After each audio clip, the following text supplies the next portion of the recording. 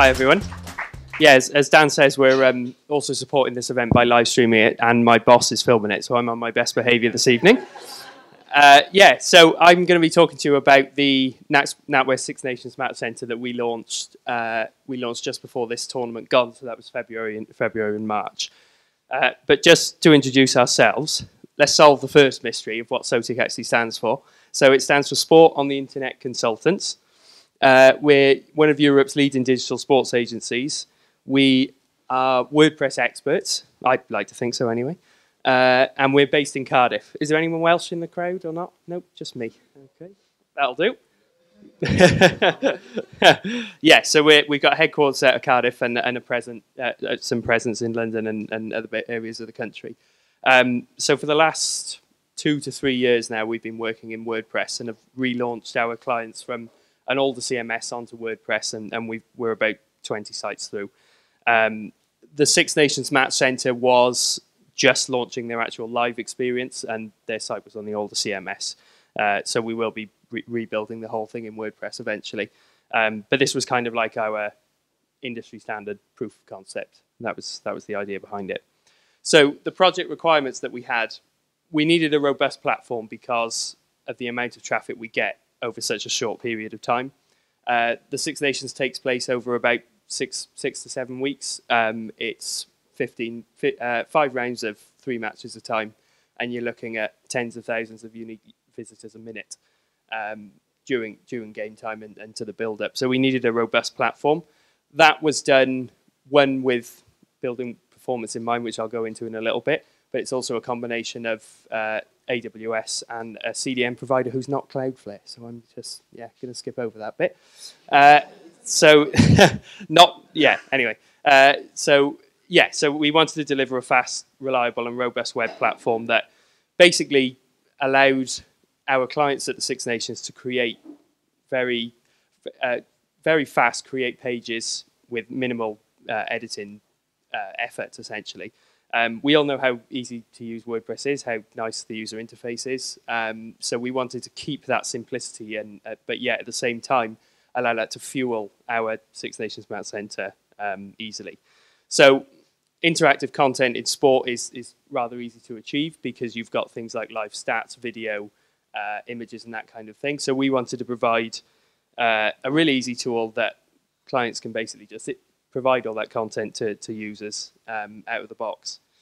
So what we've kind of developed over the last 2 to 3 years is our Sotic boilerplate WordPress theme, or a sports CMS, if you will.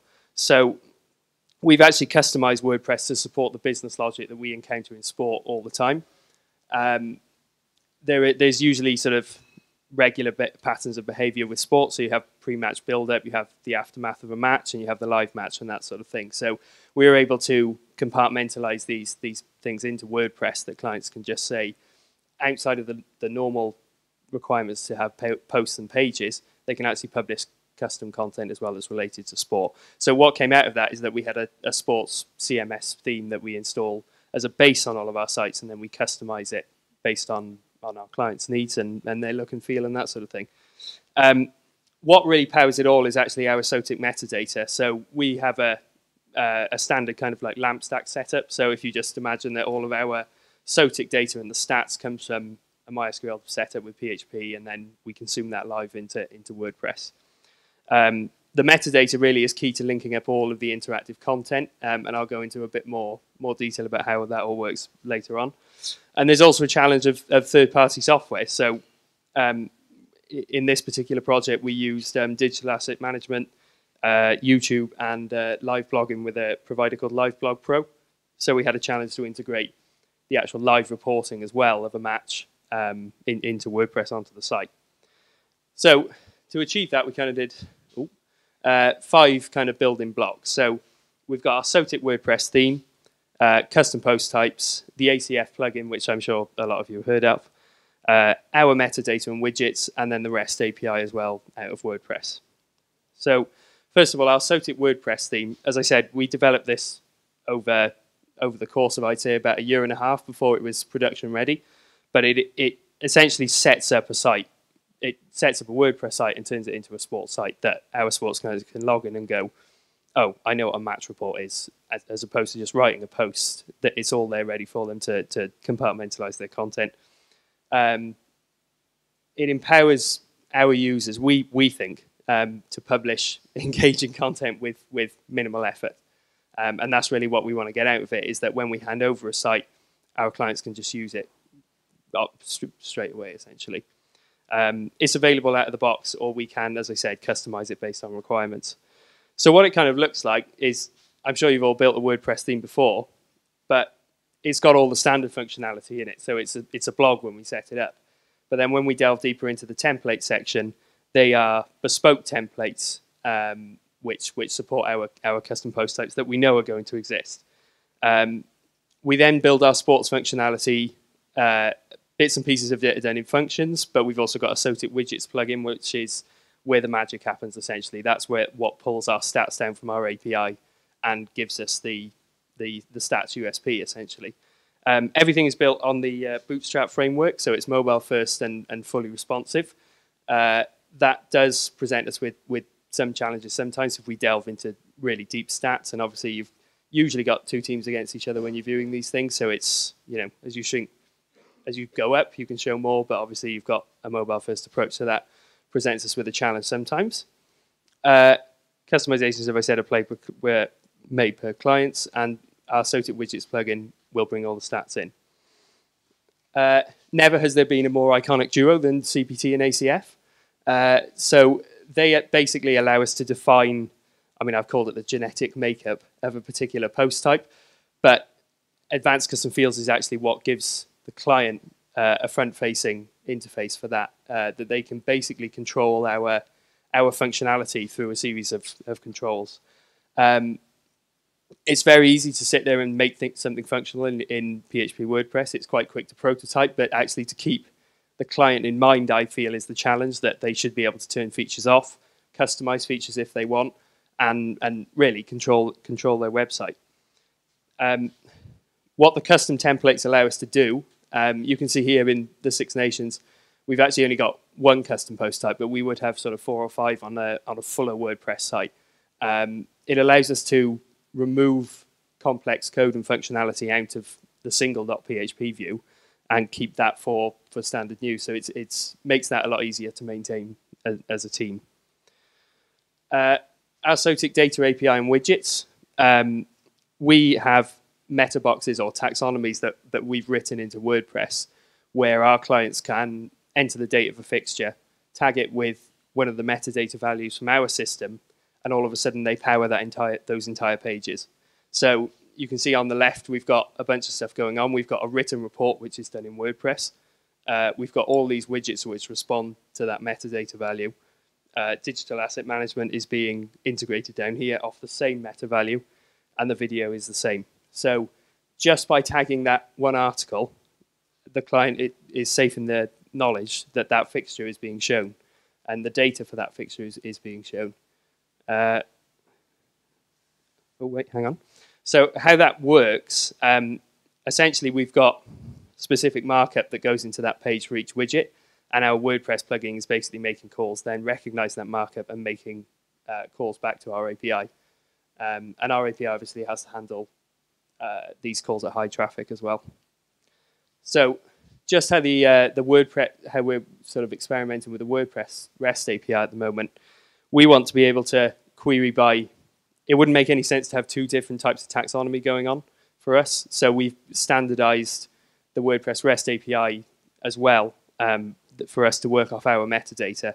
So there's just a code segment there that we use quite a lot, but it will basically just serve the articles as a JSON feed that is related to that fixture as well.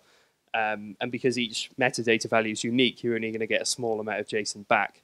What it also allows us to do is, I'm not sure if you've seen the standard REST API outputs, but it's quite a large JSON set. So what this actually allows us to do is model the things that we need back. So most of the time we just need a headline, a paragraph, an image. Why do we need any more JSON than that, really?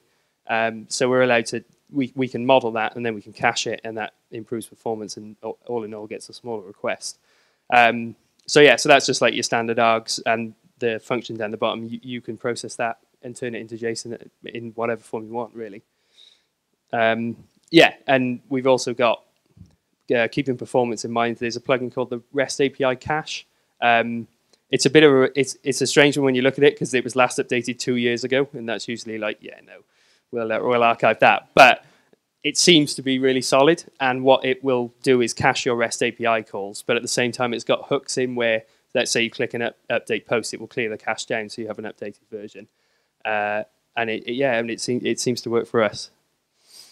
So digital asset management, this is essentially a fancy term for galleries, but this is done off-site. So obviously at these matches, you can see there's photographers everywhere, and we integrate with a third-party software where they will upload the images and actually tag it with the same metadata that we have in our systems. Obviously, there's challenges with that, with onboarding photographers to do that, but they seem to be pretty good at it. And that will then just for us become another stats widget, but it looks like a gallery essentially. So we can wrap that up in whatever gallery framework that we have. We can write our own, or we can integrate that easily. The key thing is that the metadata is the same, because it's just easy to integrate everything. And then, so if anyone's in the network tab currently refreshing, you will probably see that I lied about the fixed GUID with the YouTube. So Six Nations wanted to use YouTube, but our general out-of-the-box solution is that a video custom post type would be tagged with that same metadata, but they just wanted to integrate YouTube. So that was not an extra challenge for us, but we integrated with the YouTube API and then templated that on the front end. But the concept is the same. Any custom post type that you use, we used a video one on Lions Rugby, and you tag a video and it would come through as related content, essentially. Yeah, as I said, we used our own social media API. And down here, you can see that the client can control what playlist that they want to use, and the same with live blogging as well. So live blogging, this was another third-party software that we had to integrate with. We've worked with them a long time, but this is based off an ID that we put into WordPress. So you can create as many live blogs as you want on their software, and you have a unique ID, and you drop that into WordPress, and the client is safe in the knowledge that it will just pull through a live blog. Yeah, and then on our side, we just on-queue their necessary JavaScript, and it comes through with sort of base styling, but it's very easy to override in our theme then in the style sheets. So things that we've kind of learned along the way, and I would say we refined for this match center, because when you're getting 30,000 unique views a minute, 1404 error on an image, and suddenly you're getting that hit on your server every minute. So we were really sort of building with performance in mind. One thing that we always use is conditional asset loading. So that's only loading the CSS and the JavaScript that you actually need. And we do that kind of on the front end as well. So that takes the process of that kind of processing off our servers as well.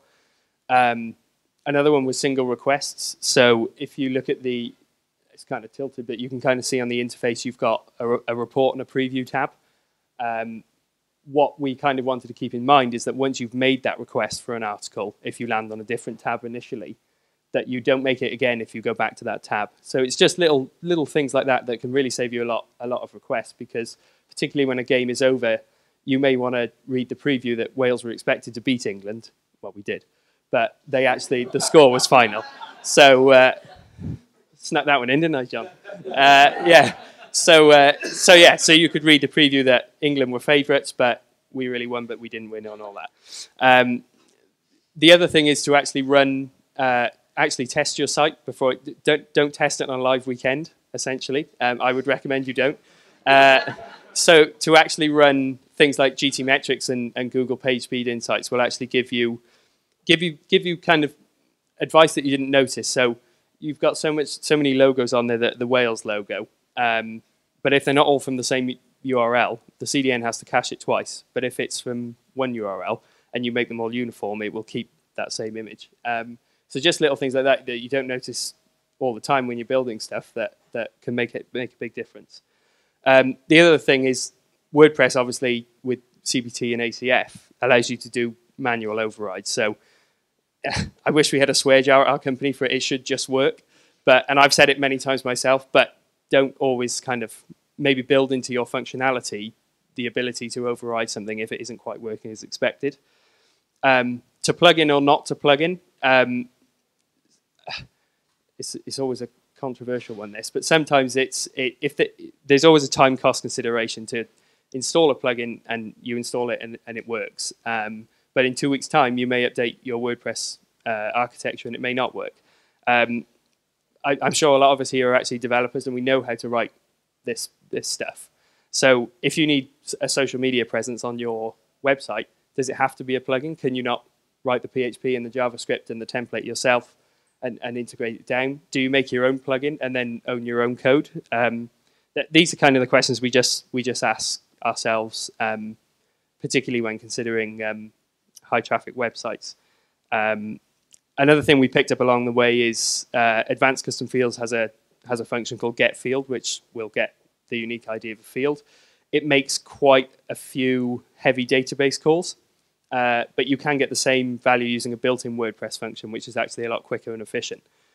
So where we can recognize, it doesn't always work if you're kind of looping through repeater fields and that kind of thing, but where it's a single value, if you use get post meta, you will see a performance improvement as well. And the other thing is just track everything. So Google Analytics can provide hash tracking. We've got so many tabs on this site, it actually hurts, even inside tabs as well. So the ability to see actually what content is being engaged with and also what isn't will actually help us make decisions about what to support, what features to keep. And that's just a kind of a general rule, not just for the Six Nations Math Centre. I think that is it. Some kind of facts, well, not facts and figures. We actually use Polylang as the multilingual for this site, so we delivered it in 3 languages. I understand there's a big sponsor banner staring at me over there, but that was the plugin we used based on past experience, and obviously we'd be interested to explore other avenues as well. But it seemed to work fine, and yeah, we delivered it. That's about it. I will be answering questions if you have any, or you can ask me later. You can probably tell I'm suffering from a cold, so maybe ask me from a distance for your own safety. But yeah, that's it really.